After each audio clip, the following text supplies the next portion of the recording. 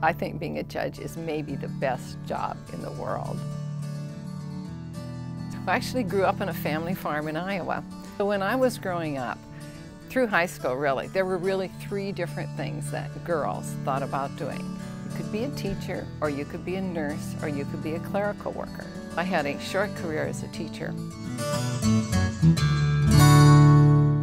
The mid-60s were really an exciting time. The women's movement was going strong, the civil rights movement was going on. All of the changes that were happening, that were so exciting, seemed to be based upon things that were happening in the courts. And that's when I started seriously thinking again about going to law school. I was part of the class that was the first from which women were hired by the large private firms in Phoenix.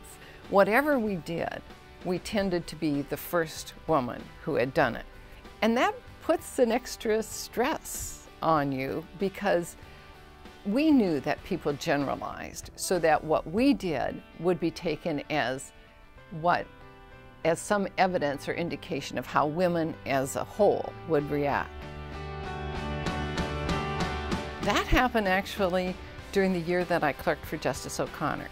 I remember as if it were yesterday, the first Monday in October when the court took its seats on the bench, and she came out last, of course, as a junior justice, but sitting there and really having to work to control my tears because we finally had a woman on the United States Supreme Court. Diversity on the bench is important for so many reasons. First, we know that it makes a difference to people who appear in the courts.